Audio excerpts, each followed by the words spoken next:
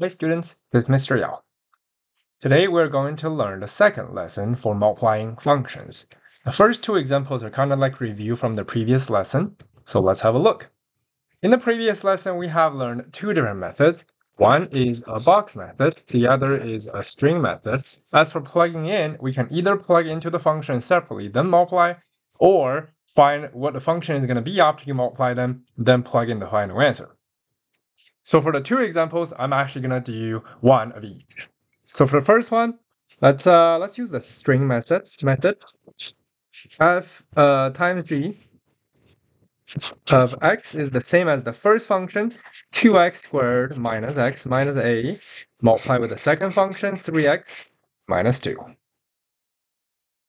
So we have the first term that needs to multiply with the second function, the second parenthesis. So that needs to go together with 3x and the negative 2, which is going to be 6x cubed minus 4x squared. And then the second term, which is negative 8x, it needs to multiply with 3x and negative 2 as well. So negative x times 3x is a negative 3x squared. Negative x times negative 2 is a plus 2x. Lastly, the negative 8 need to multiply with a 3x and a negative 2. So it's a negative 24x and a positive 16. Now it's time to simplify or combine like terms. 6x cubed, we have right there minus 7x squared, and then plus 2x, and negative 24x is a minus 22x, eventually a plus 16. But as you can see, when you have a 3-term multiply with a 2 terms, drawing the strings, well, since you only have the top and the bottom, it could get a bit more confusing. So maybe for this, the box method will be visually clearer. But now let's plug in f times g of negative 2. For this one, I'm going to plug into the final answer. 6 times negative 2 cubed minus 7 times negative 2 squared minus 22x plus 22 times negative 2, and then plus 16. There you go. So the first one is going to be a negative 8 times 6 is a negative 48. And then this is a 4 times 7, so it's a minus 28. Here's a negative 2 times a negative 22 is a plus 44, eventually is a plus 16. So these are 60. The first two is going to be negative 76. So negative 16. That's example 1. Example 2. This time I'm going to use the box method. So the first function has 2 terms. The second function also has 2 terms. So I'm going to need to draw a 2 by 2 box. Let's put the first function on the top, x cubed plus 5x squared. And then the second function on the side, 2x cubed and plus 4. Let's multiply them. 2x cubed times x cubed is going to be a 2x to the 6th power. 2x cubed times 5x squared is going to be a 10x to the 5th power. Negative 4 times x cubed is negative 4x cubed. And then negative 4 times 5x squared is a negative 20x squared. F times g of x.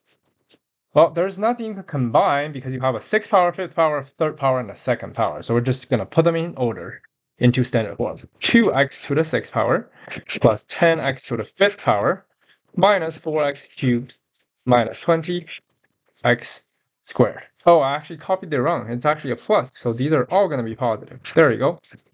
Okay. And for this one, plugging in, I'm actually going to do it separately. So f times g of negative 4 is the same as f of negative 4 times g of negative 4. So f of negative 4 is going to be negative 4 to the 3rd power plus 5 times negative 4 squared. So that's a negative 64 in the front. And then we have a positive 80 right there, which is going to become a positive 16. Okay, next we have g of negative 4. Let me use a different color, g of negative 4.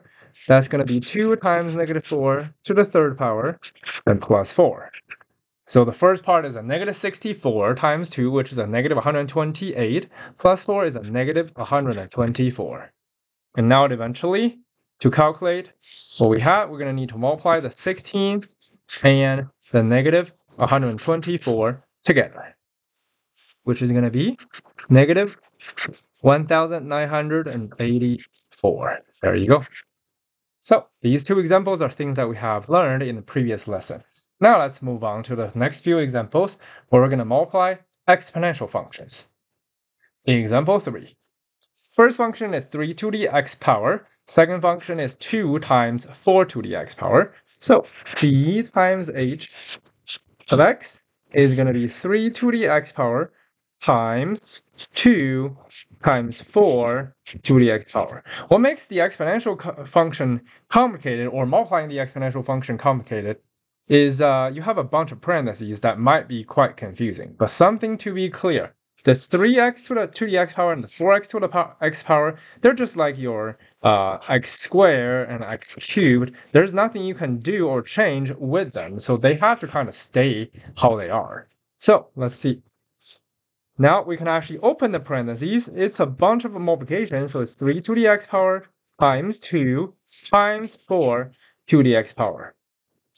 I'm actually going to take an extra step here for us to kind of understand what it means. So 3 to the x power, whenever we have exponent, that means a bunch of 3 multiplied together.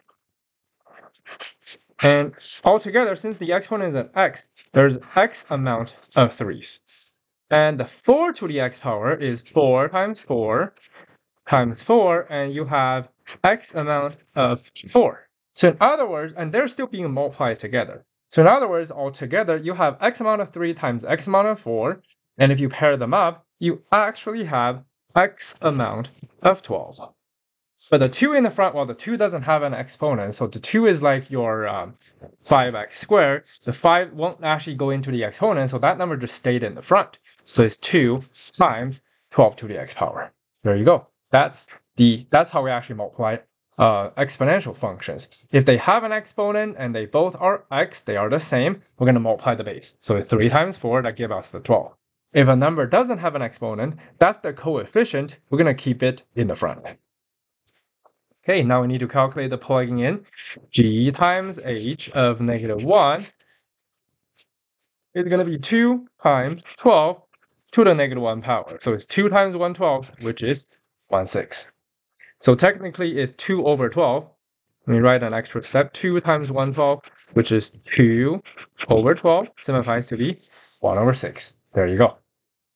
Example 4. Similar concept, similar idea. G times h of a is 3 times 2 to the a power, and then multiply with 5 to the a power. So I open all the parentheses. That's 3 times 2 to the a power times 5 to the a power. Because it's all multiplication right here, and they're both to the a power. So these are the two things that have the exponent. So we're going to multiply the base, which is going to become 10 to the a power. The 3 doesn't have an exponent. It's like a coefficient. So the 3 just stay in the front. And for this one, the plugging in process, I'm actually going to do it separately. So g times h of 2 is the same as g of 2 times h of 2. G of 2 is going to be 3 times 2 squared, which is 12. H of 2 is going to be 5 squared, which is 25. So g times h of 2 is going to be 12 times 25, which is going to be 300. There you go. If you actually choose to plug in here, that would be 10 squared, which is 100 times 3, which is also 300. Either way works. That's example 4. Moving on, example 5. G times h of x. So the first thing, 4 times 5 to the x power times 8 times 5 to the x power. Something you have to be clear about the exponential function is it's all going to be multiplication in between. So in that case, there's no addition, so we are not distributing anything. For exponential function, there's no distribution in this case.